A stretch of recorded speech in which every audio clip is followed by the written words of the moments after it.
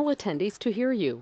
This system will notify you once you begin your broadcast. Okay, welcome everyone to the August 2019 edition of the HR Best Practices webinar series by Thompson Co., myHRgenius. My name's Kevin Mosher. I'm a certified labor and employment law specialist and manage our Minnesota office for Thompson Co. And I'm really excited to present this webinar to you this month. Couple things with these webinars. If you are new to them, welcome. It's really great to have you. We've been doing this webinar series for 6 years, so we've got quite a lot of webinars under our belt here, and really excited about continuing the HR best practices series. So if you're new to it, welcome.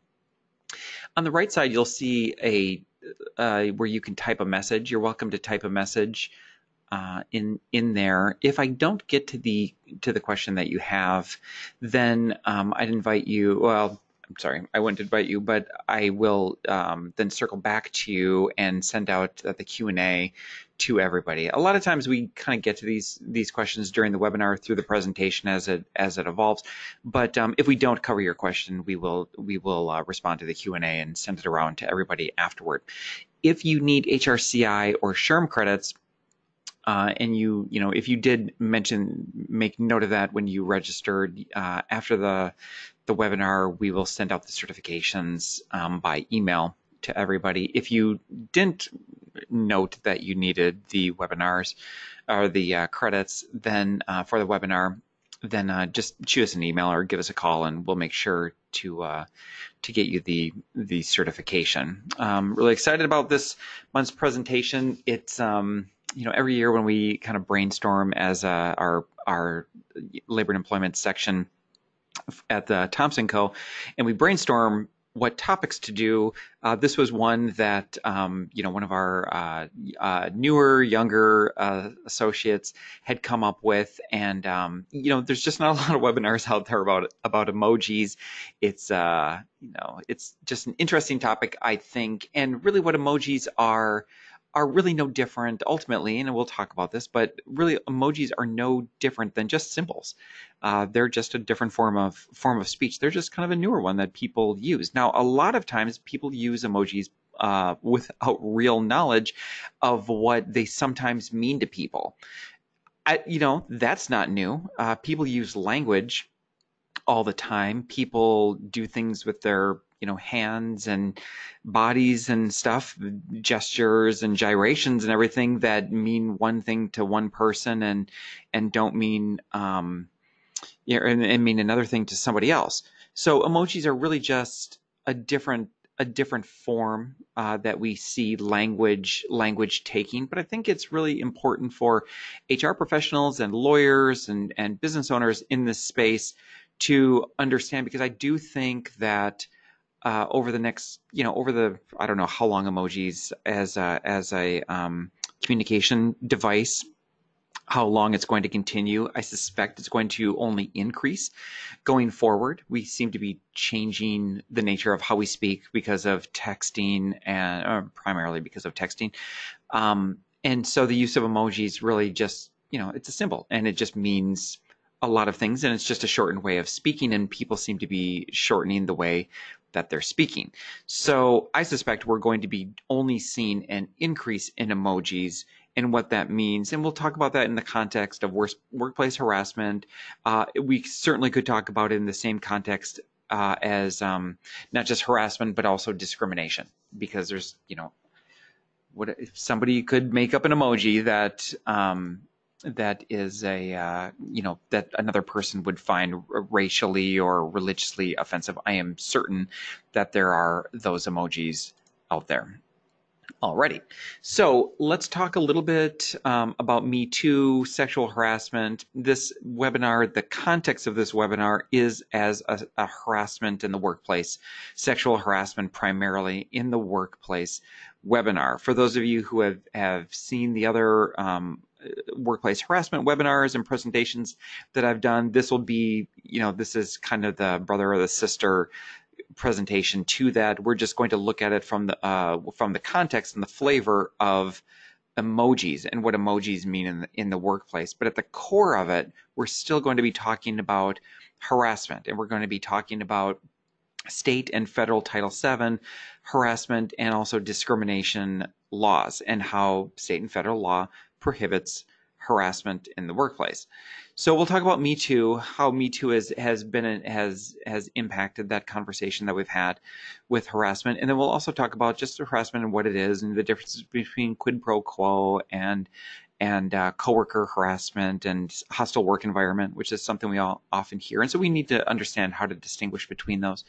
And we'll talk about emojis and the use of language and strategies, investigation, and some hypotheticals. And if you're like me, you may even, maybe there are some emoji experts out there. I will tell you that every day, I am learning, for better or worse, what some of these emojis mean. And so, I'm Gen X, and so I, text all the time and use emojis all the time, but I had no real concept until, I don't know, 9 months or so ago that that emojis in a sexual context and harassment context and discriminatory context, that they had such meaning for people, and people were using it. And of course, it makes total sense, but I'm learning every day, for better or worse, what all these emojis do and can mean for people. So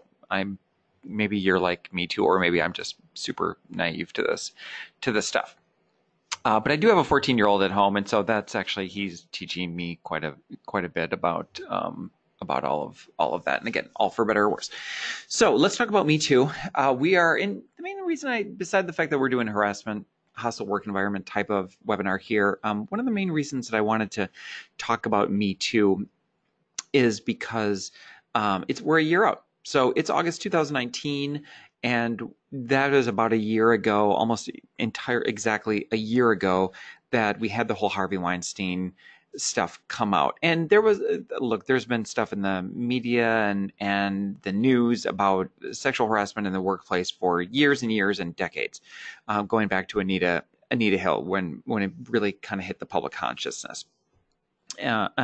So with Harvey Weinstein, though, it seemed to have kind of taken on a lot more energy, and really just and probably because he's such a big figure in Hollywood, and Hollywood types tend to be pretty vocal about causes, and so it's not terribly surprising that so much energy was put into trying to really do something about Me Too and harassment in the workplace, in particular, with regard to females. So we're about a year out. There's been a lot of movement on this. I'm sure your workplace hopefully has done training. If you haven't, you really should do training at least annually. But if you're doing it every other year, that's probably okay as well. There should be some sort of sexual harassment, at least at a minimum, a 5, 10, 15-minute review of your harassment policy in your handbook. If you don't have a harassment policy in the handbook, you must have a harassment policy in your handbook, or at least some sort of separate policy. You need to have a protocol for legal purposes. You need to have a protocol in place for the employees to make complaints. Otherwise, you're putting your company at quite a bit of legal risk for coworker harassment. So we've seen a lot more training. We've seen, a good opportunity for employers to go and review their handbooks and their policies on harassment. And we've just seen a lot more, recognition of harassment and less tolerance, I would say, of it too. And again, I'm being general. I'm sure there are a lot of workplaces where harassment's rampant, and it's just continues to be a problem, and nothing has changed.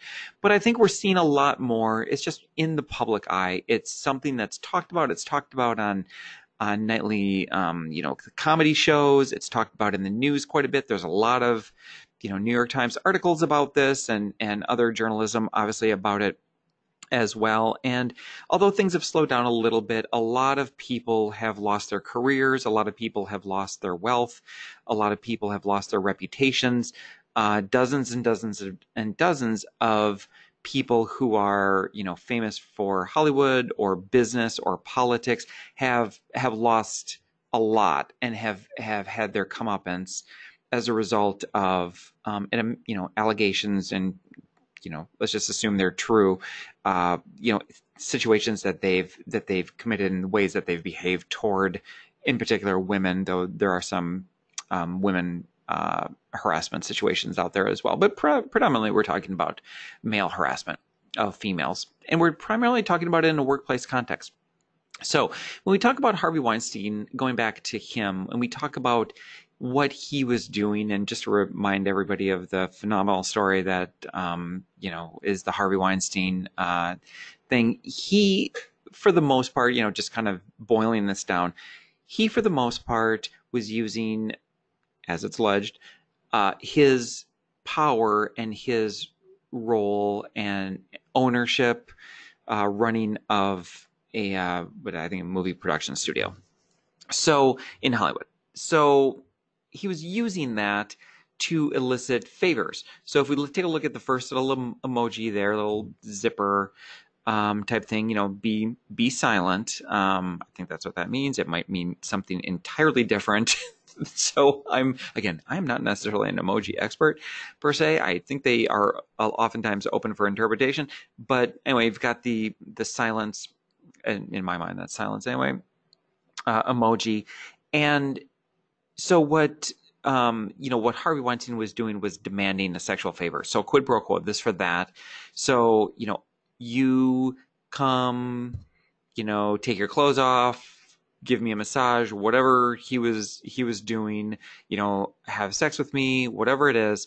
You do that for me in a sexual context. This is entirely sexual. It's not just like, go get me the newspaper or something. There's sexual context behind what he was doing, and a lot of others out there. And so that's quid pro quo. So you do this for me of a sexual context, and then I will do something for you. I will make you a movie star. I will put you into my movie. I will give you some money, whatever it is. So that's quid pro quo. In the real world, non-work world, that is not illegal by any means. But in a work context, we have seen over the last year, and again, way more than a year, but in the last year, it's been in the public eye, a lot of very famous people abusing their authority over subordinates. And that's just straight up quid pro quo. It's going to violate, if that's how it plays out, it's going to violate federal law, probably state law as well, depending on what state you're in. And because the person is, like a Harvey Weinstein, is a manager or an executive, but some sort of agent of the company, if they're a manager or an executive or even a supervisor, they're going to be an agent of the company. And like I always say, whatever agents do for the company, that is like the company doing it. So when Harvey Weinstein is asking for sexual favors and he's giving people movie roles and everything like that, that's quid pro quo harassment. That makes his movie studio libel.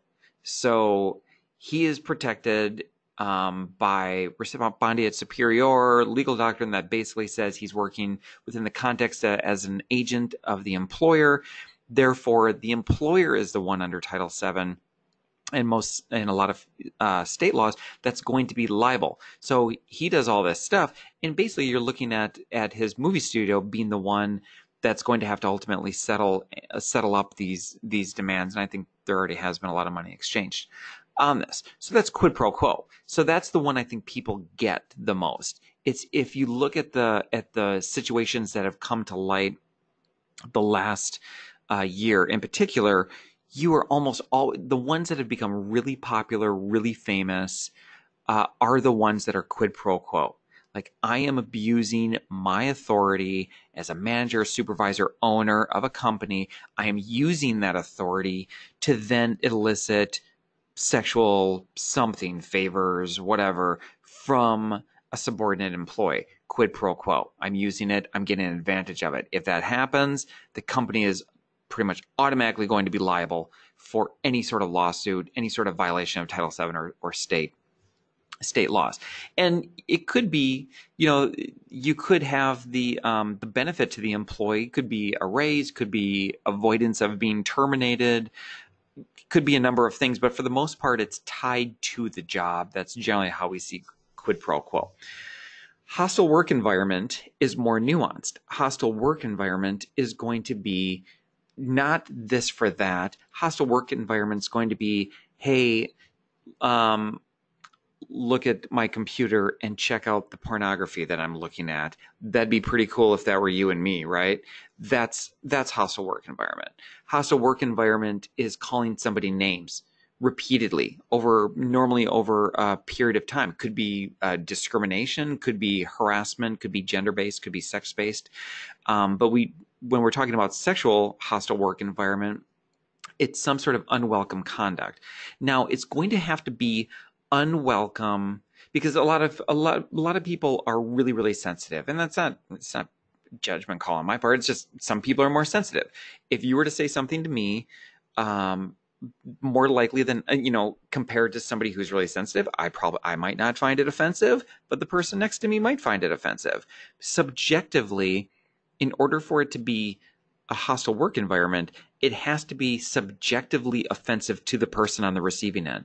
So if you were to say something to me and I'd be like, well, whatever, that doesn't, I don't care, doesn't do anything for me, I'm not offended by that, then it's not subjectively offensive to me. So I really don't have a case for hostile work environment harassment. If you say something offensive to a coworker and that coworker, same thing, and that coworker is offended by it, well, that's subjectively offensive to them. So that could be the basis for a hostile work environment. However, we also have to look at objectiveness.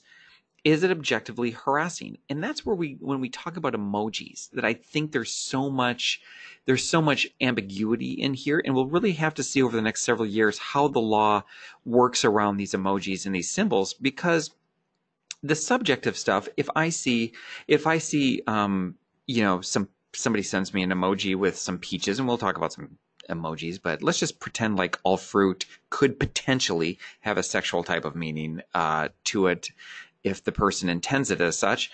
And if somebody sends me like an emoji with some peaches, it's not really going to do a whole lot for me.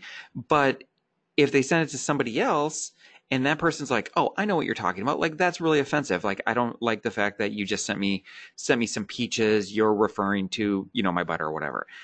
And okay, well, that person's finding it offensive. Now, but for it to be hostile work environment, we have to also look at the objectiveness. Would a reasonable person find it offensive? And that's where I think there's going to have to be so much coming out in the cases in the next several years. Because is it objectively offensive to just text a coworker an emoji of a peach?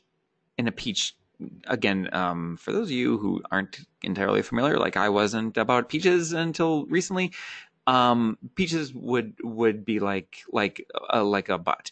So apple probably as well. Basically, a lot of fruit could just have some sort of sexual connotation to it. So if I know that, and if I get something from a peach and it's like, oh, what? Okay, like, I don't care. But if somebody else does and they do care, well, the question then goes to be, fine, it's not, if for them, for the other coworker, it's subjectively it's offensive to them, but would a reasonable person find a coworker texting a peach to them, just a peach, would that be objectively offensive? And I don't know. I don't know the answer to it. I think some of it is going to be legal. You're going to have to look at the frequency of it, and if there's anything else attached to it. Is this like just the one in a long line? I think more likely than not, because a hostile work environment has to be pervasive. It has to be severe. And so a peach symbol is probably not, I really legally don't think it ultimately is going to be enough, but could it be part of an ongoing series of things? Maybe there's also some touching involved. Maybe there's a text every day. Maybe there's a text every hour. Maybe they went on some dates.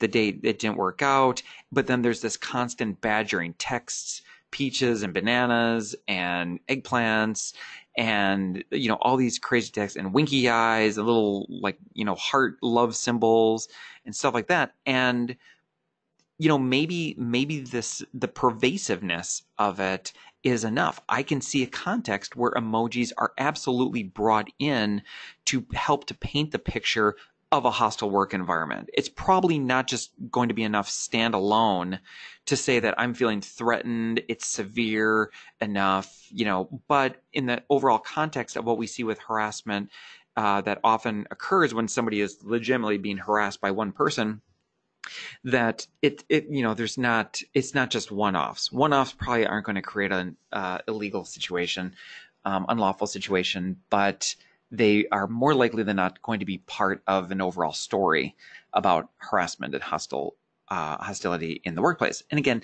so hostile, we've got hostile work environment, very different than quid pro quo. And as you can tell by the hostile work environment, it gets into the facts. It gets into a lot into the situation and what are the facts and the nuances and how is somebody perceiving this and what was intended by it. If I send a peach not knowing that a peach or a banana has some sort of, sexual connotation, then, I'm sorry if the person takes offense to it. Like literally, I might have been entirely ignorant of the intent. That's not going to excuse me if I'm being investigated by a company. The company could still come in and say, "Hey, knock it off. Here's what that just did." You're not, that doesn't mean that I couldn't get disciplined or something just because I'm ignorant of it. But from a legal standpoint, it probably isn't going to be sufficient in of itself to create a hostile work environment. So let's talk about some of the emojis. So emojis are just being used a lot. I think it's great that you're on this call, and I think it's great that you're taking some initiative to get into this, because I think HR is always looking for like the next thing to talk about. And a couple of years ago, it was conversations with millennials in the workplace, and I think those are still really good conversations to have. And we just did a recent webinar on it several months back, but I think that topic, I think it's kind of working. It's I think people have been sufficiently trained on it, though I know there's still communication issues that need to occur in a lot of workplaces. But I think emojis are kind of one of these newer things. We did a webinar a few months ago on the use of animals in the workplace as like service animals and therapy animals and stuff like that. I think there's going to be an increasing amount of law around that in the next several years. But I think emojis in the context of a harassment investigation, hostile work environment, I think they're going to continue to be very relevant for HR professionals. So congratulations, and I applaud you for being on, getting some training on this. Like I said at the beginning, emojis, the way I look at emojis are really no different than we just look at symbols. Cavemen were using symbols on the caves and everything. It's just a different form of speech. And it's becoming incredibly prevalent. I use emojis all the time. Now, I pretty much always use the same emoji, the little smiley face. I know it's super professional for a lawyer to say that, but I do. And I'm like, that's fine. I can communicate like everybody else. I don't have to be super stuffy. But so I'll use smiley face emojis periodically when the context makes sense. I don't know. Maybe I've probably used the winky, not in a sexual type of context, but maybe just, I don't know, like you get it or something like that, like a little winky emoji. But the emojis are developing. There's going to be an increasing amount of emojis out there. I'm not suggesting that you try to keep up with it all. I think that would be a lot of effort and with probably not a lot of reward.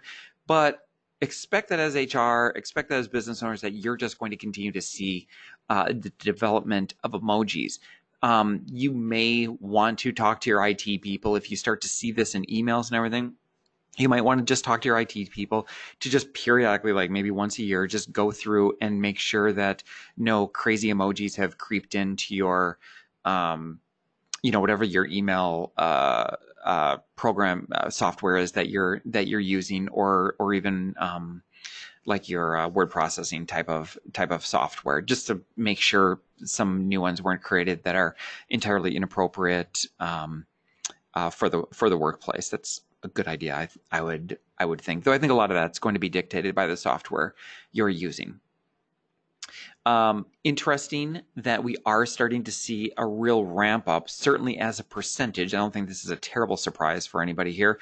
We're starting to see a real ramp up of lawsuits and charges of discrimination. And so here you can take a look. And so as a percentage wise, we're not talking about a ton of lawsuits right now, but it's increasing. And it's and again, I think, and these are just lawsuits where it's coming up. These are just charges of discrimination. I'm sorry, it's just lawsuits right here, not charges. I think this is going to increase, but I think outside of lawsuits, I think that on a day-to-day basis, a lot of HR professionals are, if they haven't yet, they're going to start to be dealing with emojis and complaints from coworkers that they're getting texts with emojis, and they're getting emails from coworkers and supervisors and everything with emojis. And one of the issues with emojis is because they are symbols and there's no definition. When I've started getting into this and starting to have clients call on the hotline and talk about emojis, and when I started to look into it, well, I literally have to start Googling the emoji to find out exactly what the street definition is of that. And no surprise, the definitions are not always clear. I don't think that's going to surprise anybody. And so that makes it increasingly difficult to kind of govern and policy around this. Because again, I might use the winky emoji in a professional context, in a work-related email, thinking like, oh, we just solved this problem, wink, like we're on it or something. That would be my use of it. Somebody else might see it as from a completely different perspective. And I can't go to the dictionary and say, here's like what the winky emoji means. We sometimes see this with language, particularly language that might have a discriminatory context. And I don't want to get too deeply into this, but there are some words that have a legitimate non-racial type of meaning, but people, they sound weird. They sound bad. I will give you an example from high school for me. So I had this English teacher. She was absolutely fantastic, and I was in high school around when the Anita Hill thing came up. I'm just remembering that was the context. And so we were having this conversation about harassment in the workplace. And she was very religious, and she said, it's harassment. She refused to say harassment because she felt like that just was inappropriate to say in a school context. And so she would always say harassment, and then the rest of us, of course, would say harassment, but not in her class. Like we would say it outside. But she didn't want there to be like any potential swearing with the pronunciation of harassment.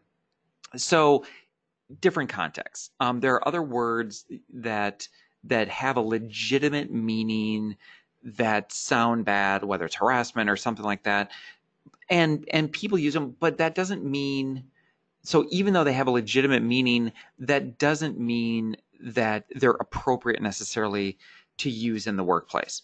And so there are just those words out there that, even though they're legitimate, right words, that doesn't mean that they're appropriate to use because that other people might not know what the real word is. They might not understand that, hey, I'm not saying something racial. I'm not saying something against religion. I'm not being profane here. This is just a word that you might not know, but I'm just using it. And so we just have to kind of govern ourselves. Emojis are just really, really difficult because there's no set definition of them. They're open for interpretation. They're open for context. And I think that's just why there's going to drive so much more harassment and discrimination and misunderstanding in the workplace. So good news for employers. We always, say the good news for the employers is that employers have been winning.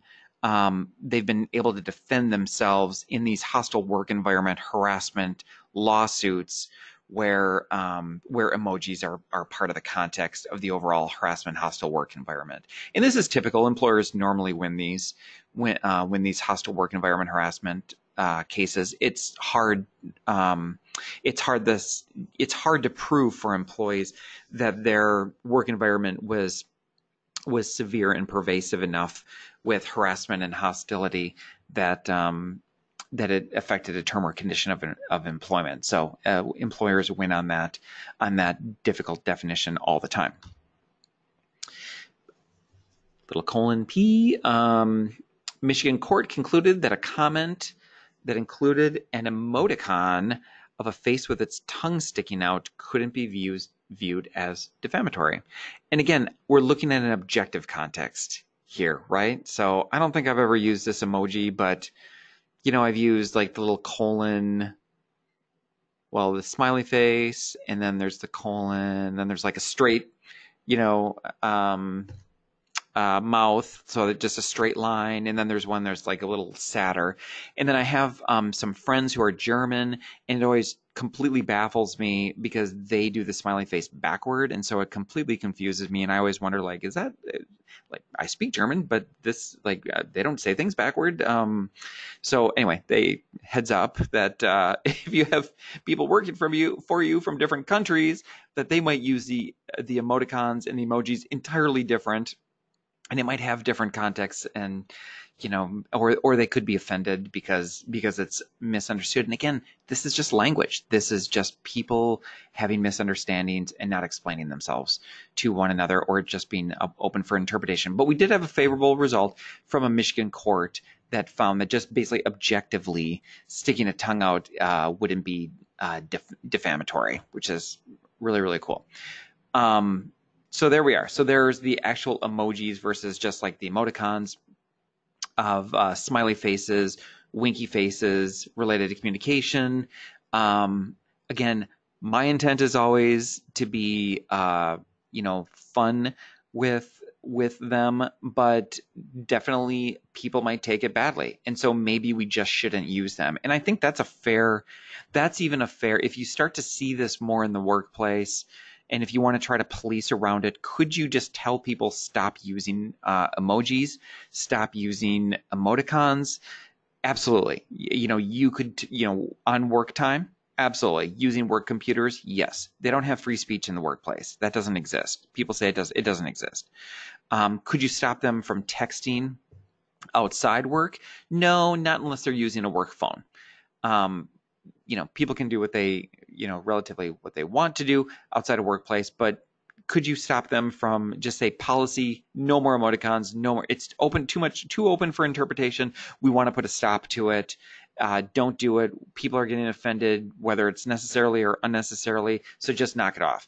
Yes, you could have that sort of policy. I haven't seen those sorts of policies. I've never written one of those policies, but I can see them coming up in the future if this continues to escalate and get out of control. So let's take a look at some examples that are out there. Todd's leave is up tomorrow. So this would be like, communication in the, between like IMs or texts or whatever between coworkers. Okay, so Todd's leave is up tomorrow. I don't think he's going to be able to return right now. What should we do? Okay, so if he doesn't return, we terminate. This first of all, this is discoverable in a lawsuit. I would encourage everybody here, and then you might want to encourage all the staff that you're training and talking to, that texts and IMs are just as discoverable as emails if there's eventually a lawsuit. We should think of them the same. We should be as professional with them as the same. They never read well in context when lawyers are involved a year or so later. They're going to be read out of context. That's what lawyers get paid to do when they're trying to sue companies, is to screw around with the interpretation of communication that you've had. So think about it. Okay, so if he doesn't return, we terminate. This is a legitimate conversation about termination, and you're talking about leave of absence. That could be protected by FMLA. And you're talking about terminating. This shows intent. This shows illegal, unlawful intent potentially. You don't want this sort of thing to come up. You've got a little hand gesture, the little thumbs up, sorry, the thumbs up, and then the game over sign, like game over, we're going to fire him. Well, he was potentially coming off of a protected leave of absence. You don't want this to be discovered. This is straight up lawsuit, lawsuit game over, liability for the company, unlawful termination. If the person's coming off of like a disability leave of absence or FMLA, something that's protected by law, and then you've got the little thumbs up saying, yeah, we should do it. These are two people in concert right now, in this hypothetical, two people in concert that are basically showing and agreeing on a potentially unlawful action. If this were to come up in a lawsuit, it would be pretty damaging. Okay, so here's another one. A complaint? Are you kidding me? She complains about everything. Yeah, I'll look into it. Then notice the little finger painted type of thing. I don't know exactly what that means. I would have to Google it to see if there's like some sort of street definition of what that is. To me, I look at that and I say, she complains about everything. Yeah, I'll look into it. So that either the painting nails to me means that like you're not going to do anything about it. You're just going to, rather instead you're going to go paint your nails, or it means that you're indicating that the person's a female and it's some sort of stereotype about being a female. I literally do not know, other than to look at it and to say it would be better without that emoji in there. Right? So, I mean, it's unnecessary to tell the story here. So from a management perspective, from an HR perspective, we don't want to see it. It's open for interpretation. That's the ultimate problem. So then we've got the response. Mary came into my office today. Apparently John's making suggestive comments about something she was wearing yesterday. Can you please look into this? I'll be out on vacation until next week. So we've just got trigger of a potential investigation. I'm sorry. And that was the first email. And then the response was, are you kidding me? She complains about everything. Yeah, I'll look into it. So that's the context. That's the response to it. And again, painting the fingernails might mean I'm not really, it's not a priority to me, or it might mean she's being some sort of prima donna and, like I said, complaining about everything. So again, it hurts the situation. It looks like a bad way for HR or management to respond to this. They're not taking it seriously. I'm going to read the emails in order this time. So person, seriously, James called off again, so didn't come into work. What's the deal? Why does that surprise you? And then little wheelchair emojis. And again, why does that surprise you allows me, if I'm defending you as a lawyer in this potential lawsuit from this James, who is, let's just say, suing you. If it says, why does that surprise you? That's open for interpretation. I can get you at a deposition and I can get you to explain what you meant by that. You throw in the handicap emoji, 3 of them, and that tells me right there what your thought was. Your thought was potentially illegal. You are now identifying James as being disabled. Now maybe you didn't mean anything by the handicap emoji. Maybe you just meant like, oh yeah, he's got some disabilities. He's been missing work a lot. But that's not how I read it. You see the emoji. It tells me as the lawyer, if there's a potential lawsuit here, that you had some sort of unlawful discriminatory motivation, and I just don't like it. I think it adds a lot of liability for the company, and makes it really hard to defend a company in this in some sort of disability type of lawsuit. Okay, let's talk about some policies. So, idea for social media. If you have a social media policy right now, you might want to consider amending, adding to it, including something about emojis, reminding employees about the blurred personal professional lines. This, when you're doing your harassment training, I think starting to incorporate stuff about emojis and the use of social media and texting outside of work, professional and non-professional stuff. I think this is all part of the conversation that we should be having when we're talking about harassment in the workplace. If there's a conflict, If you want to say something about somebody, do it. Don't do it in writing. It's going to be discoverable. It's going to come up in a potential lawsuit. You don't want to be reeling when you see an email or an IM from you with 3 handicap symbols on it, or a banana and some fruit or something like that. You want to be able to have these constructive conversations and not be able to have like terrible documentation that shows your intent, particularly if you've got bad intent. 2 different policies that might be necessary, one for each employee's personal social media channels. So if you're, telling employees that, hey, if you're on Facebook, you can't stop employees from being on Facebook outside work, right? But what you can do is you can stop them from talking badly about the company. Now, you can't really stop them from complaining about the terms or conditions of their employment. The National Labor Relations Act protects that.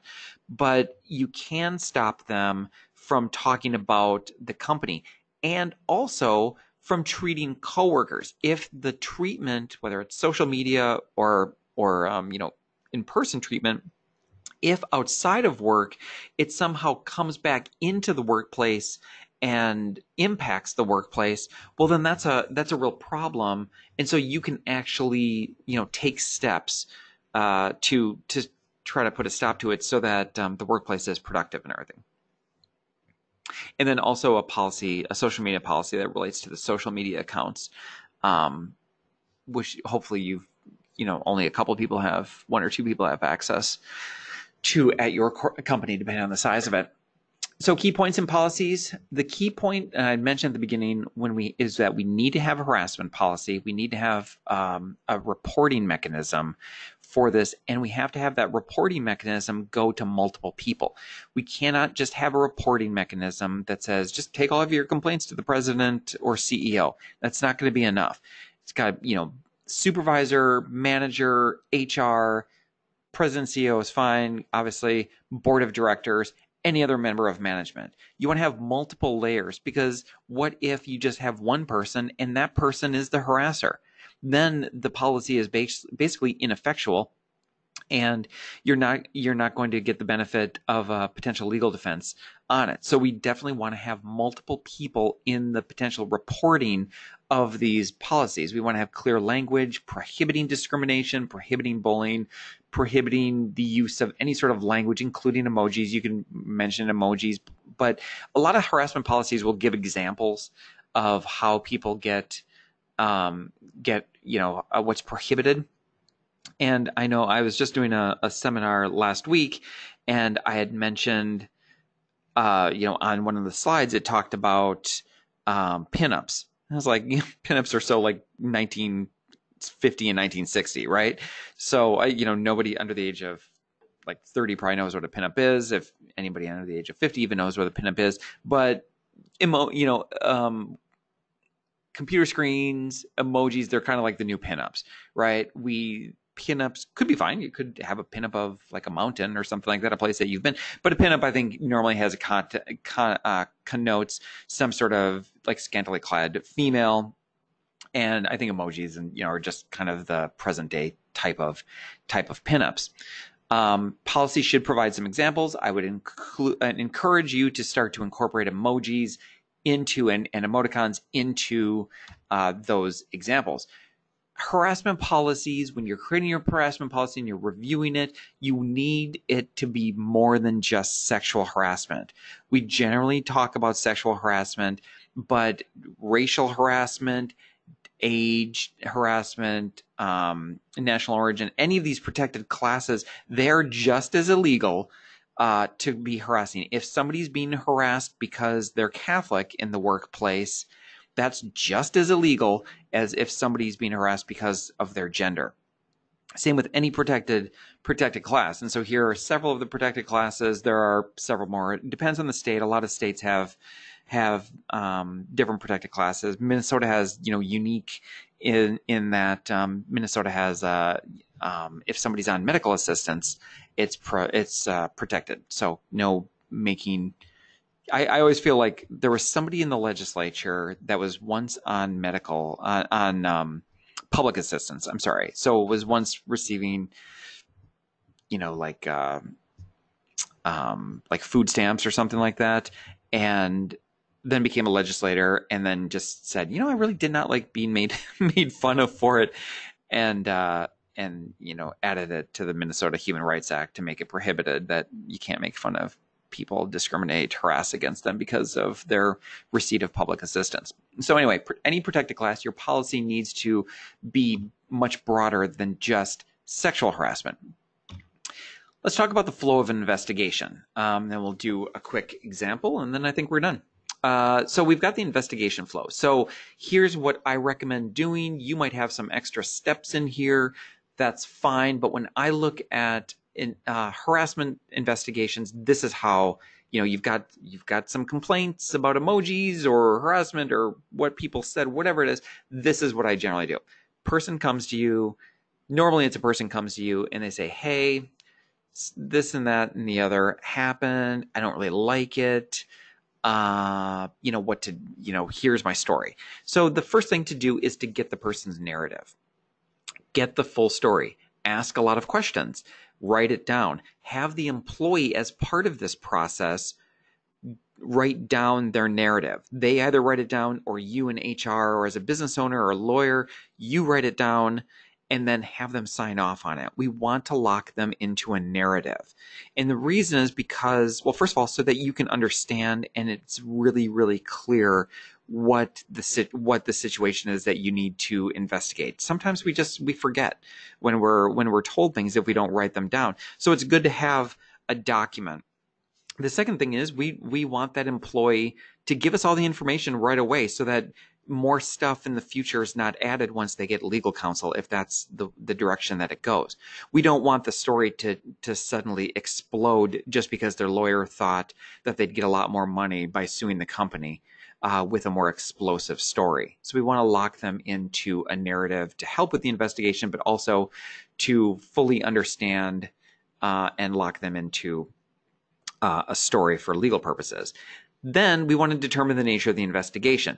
Is this looking like it's going to be quid pro quo? Is it looking like sexual harassment, hostile work environment? What is the type of investigation? Is this going to be sex? Is it race? Is it age? And maybe it'll come out as you go through with the investigation. But you want to have a general understanding. Is the nature of this investigation that somebody is put in harm's way? If somebody's put in harm's way, you should be you want to do everything you can to make it a safe working environment and to be able to have a safe place to do your investigation. Sometimes that means putting the accused on a leave of absence. It could be paid, it could be unpaid, it could be unpaid, until the investigation concludes, and if the investigation exonerates the person, then you pay them. So that often is something that you need to do right up front. And you could even tell the person, like, it doesn't mean that we're finding against you. It doesn't mean we've made conclusions here. But given the nature of the allegations, we're worried about future harm, and we need to protect the company ultimately, which also means protecting employees. And so sometimes that just means putting somebody on a leave of absence to get them out of the workplace to best protect you as a company. We then want to review everything. So we've got the narrative, we've determined the nature of this, and then we're going to investigate. We're going to talk to the accused. We're going to, interview, talk to them, get their side of the story. We're going to talk to and interview any potential witness. We're going to review emails. We're going to look at those emojis. We're going to talk about it. We might have to circle back to all these people once we get some documents and say, well, what exactly did you mean by that eggplant banana emoji that you sent, at 1:00 in the morning to your coworker on text? I mean, what exactly were you implying by that? Get the story, get the and find out and ask questions and get the documents. Especially with emojis, there's going to be a paper trail. So get the paper trail, do the investigation, collect all the facts, collect all the information, and then analyze it. And then we're going to look at it. We're going to see what's our policy, what's our past practice on this. how do we feel about these emojis? How do we feel about this, the symbols, the statements that were used here?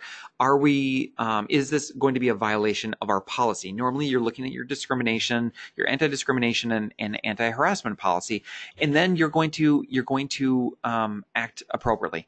And you're in a situation where it might be hostile work environment harassment that might continue if the person's left in the workplace. You probably are going to get rid of that person. Why put yourself at risk for future harm, even if you can put a stop to the current situation with one employee?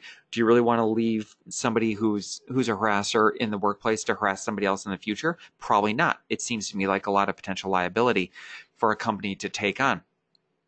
Is it fairly innocuous? Somebody used a winky face emoji and another person took offense to it. You find out through the investigation that no harm was done. Okay, have a talk about the use of emojis. Maybe put a stop to the use of emojis. Doesn't mean that you need to fire somebody over it. So you're going to take everything. And then you're going to make sure and see what the appropriate thing to do based on that is. In the next few slides, actually get more into the weeds on exactly what I just said. So again, first we're going to assess the allegations, try to figure out the narrative, do the nature and figure out the nature, put somebody on leave of absence, and then here's how we gather the facts. And here's a more specific breakdown of the different phases that we have with gathering the facts.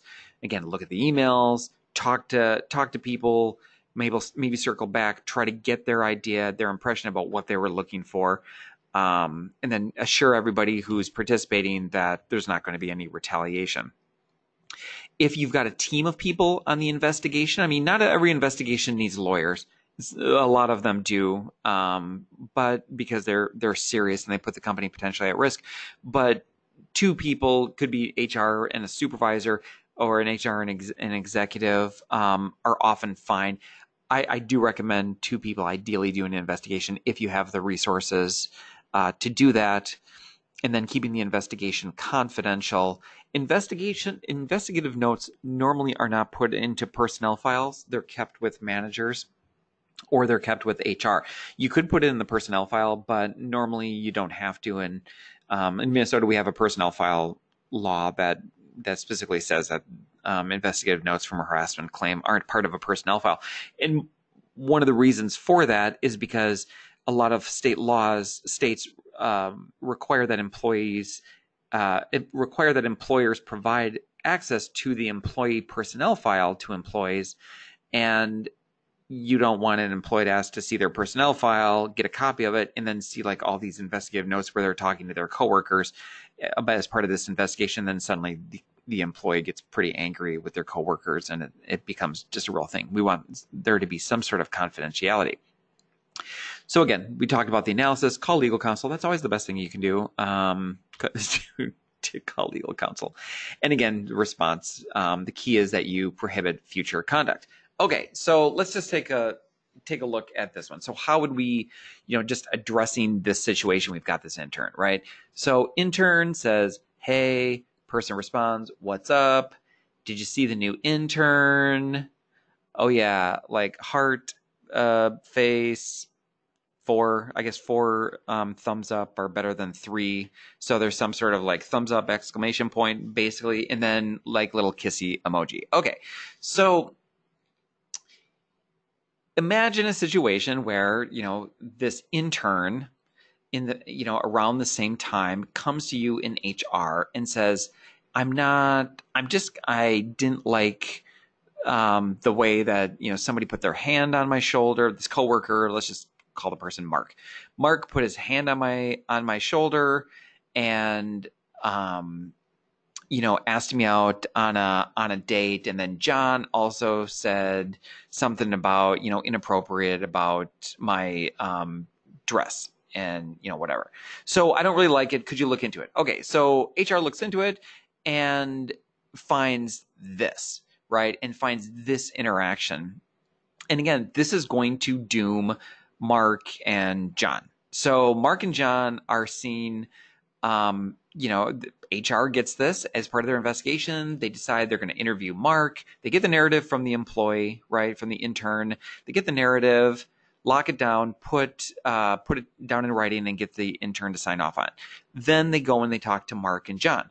And Mark and John say whatever they're going to say, like, no or yes, or probably, whatever they're going to say. So let's just say they deny it. Okay, so you've got a he said, she said, or two he saids and one she said. Then you're going to start gathering some facts. Check some emails. You find on IM that this went down a couple days before the complaint came in. Okay, this gives you more to go back to Mark and John with. You go back to Mark and John. What did you mean by the thumbs up and the little heart eyes? What did you mean, John? Mark, what did you mean by the kissy face? This seems to undercut your denials that you weren't hitting on this new intern, right?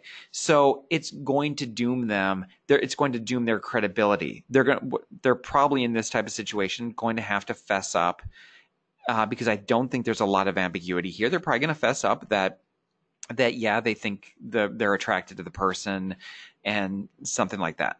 So there's probably going to be some sort of discipline that occurs for Mark and John. I'm not saying that termination is necessarily the way to go on this one, but you as a company need to then analyze it against your past practice. So going back, you're doing the narrative, you're doing the fact gathering, the investigation, you get the documents, you circle back, you come down to making a decision. You've got the facts. You don't think Mark and John are credible.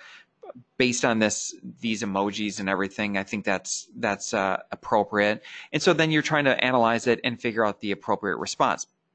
Look at your past practice, look at your policy, you prohibit harassment, discrimination in the workplace. You find that these guys, judgment call, because there's no real proof other than you've got this IM, but there's no real proof that they hit on her and other than her own statement on it. And then you just decide what to do. And it might be, putting Mark and John in a different department. It might mean a counseling session. It might mean suspension without pay. It could be termination. Maybe this isn't the first time for Mark and John. It might mean termination for John because it's the second time for him. It might mean a suspension for Mark because it's the first time for him. So you have to figure out what to do with it. But that's just generally the process. And again, this sort of stuff, these sorts of emails and texts and IM, this happens every day. It happens every day in the workplace. And I think you're just going to, in HR, you're just going to, the key for you is to make sure that you have a protocol and then you follow the investigative steps here in reviewing these, very similar to how you do with other harassment. But I think there's a lot more ambiguity because of the use of emojis and emoticons. And I think we're going to see that play out with lawsuits in the indefinite future. I really appreciate your attention today. Thanks for attending. If you have any follow-up questions or have any, want to talk about any of this, feel free to give me or any of your Thompson Co. attorneys a call. Again, my name's Kevin Mosher, and I wish you a good month, and we will talk again on the HR best practices in September. Thank you.